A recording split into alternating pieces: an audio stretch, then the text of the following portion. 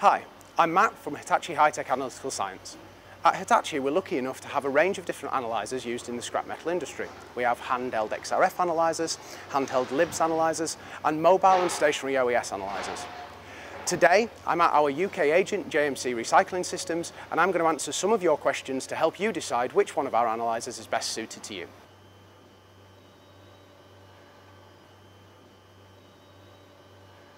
Our Vulcan LIBS analyzer only has one calibration, the alloy calibration. So if you need any additional calibrations, such as precious metal, the best analyzer for you would be our XMET 8000 handheld XRF analyzer. For precious metals, we even have a travel stand with a little tray, which can enable you to measure jewellery on the go.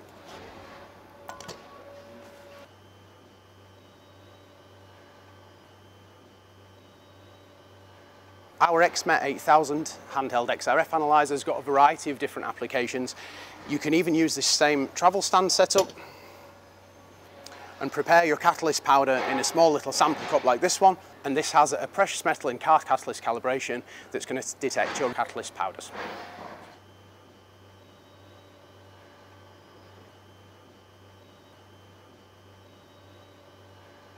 If you're wanting to move to complete testing every component coming into the yard, the handheld LIBS analyzer is going to be far better for you. The Vulcan analyzer has a 1 second analysis time, and you can hold samples in the palm of your hand. It even takes 1 second for aluminiums, which might take 20 to 30 seconds with an XRF analyzer. I'll show you just how fast it is.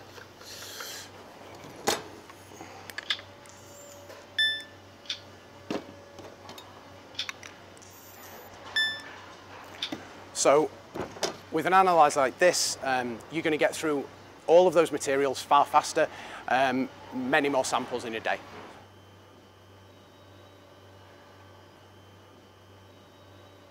Both of our handheld analyzers are IP54 rated for splash and dust resistance, so you can use them in the rain, but you couldn't use them underwater. So neither of them are particularly easy to break. If you were going to nitpick, XRF analyzers have a thin plastic window on the front, which you could tear on a piece of swarf or a sharp edge on a piece of metal, which you don't have with a LIBS analyzer. So I'd say a little bit the XRF analyzer is easier to break, but they're both designed to work in quite robust environments. Well, both our handheld analyzers are pretty much point and click operation. But I would say, because the XRF analyzer uses X-rays, the Vulcan analyzer is easier to use because you can sort of hold samples in the palm of your hand. So if you've got small, fiddly little things like this, it's easier with a LIBS analyzer.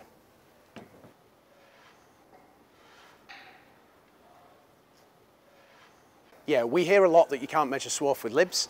If you're trying to measure the chemical composition for a bulk stock of swarf, because with an XRF analyzer you've got this wider measurement window and it penetrates a little bit deeper into the sample, it is easier to do it with an XRF analyzer. But in terms of measuring, if you've got one load of swarf in and it's all the same material, I actually find it easier with a LIBS analyzer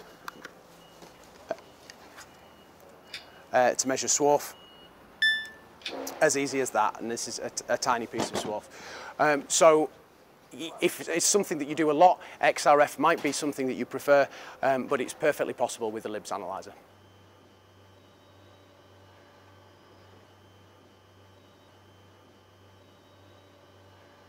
Yeah, so technically this is true. With an XRF analyzer, you've got a wider measurement window and a longer measurement time, so this will give you a little bit more sensitivity than you would get with a LIBS analyzer.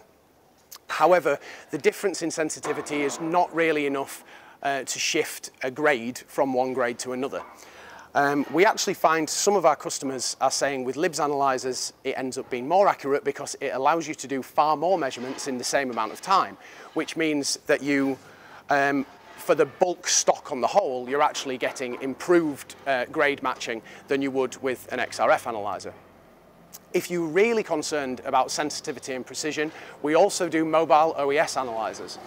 Mobile OES analyzers We'll also enable you to measure your lighter elements like your carbon, sulfur and phosphorus, and we'll give you a chemistry that is that little bit closer to certified standard.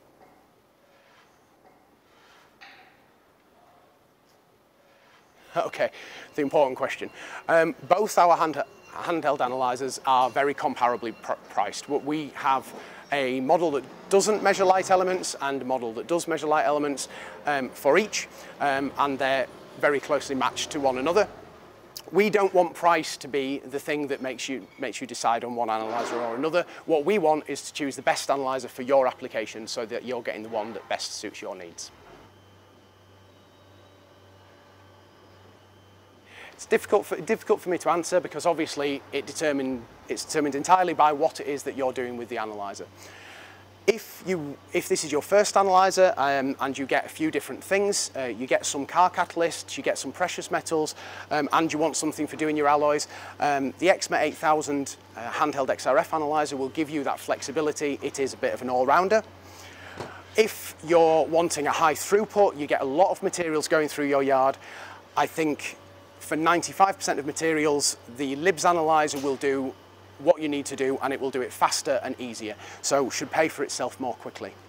If you really want to dig down into the chemistry and get the ultimate sensitivity, and also detect elements like carbon, sulfur, phosphorus, so you can differentiate between your 316 and your 316L, then a mobile or a stationary OES system would be the best suited one for you.